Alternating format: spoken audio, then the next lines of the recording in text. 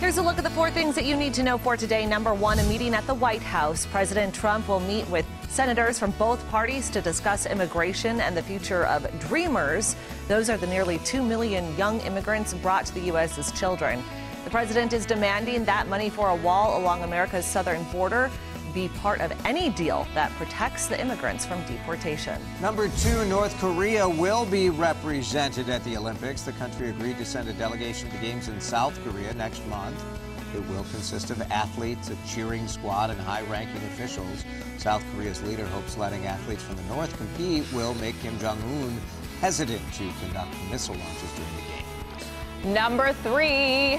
Alabama is your national champion in college football. Trailing 13-0 at halftime to the Georgia Bulldogs, the Crimson Tide made a quarterback change that sparked the rally.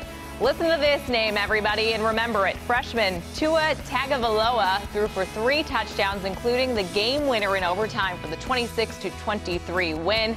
This was Alabama's 5th national championship since 2009. And number 4, stack that ice. No, nobody wants that. That's very nice, yeah. Later this morning, the first ice blocks are going to be put in place for the Ice Palace at Rice Park in St. Paul. 4,000 are going to be used to build the 70-foot tall palace for the St. Paul Winter Carnival. It'll take about 2 weeks to finish. The ice blocks were cut out of Green Lake in Spicer, Minnesota. I bought a couple of ice blocks.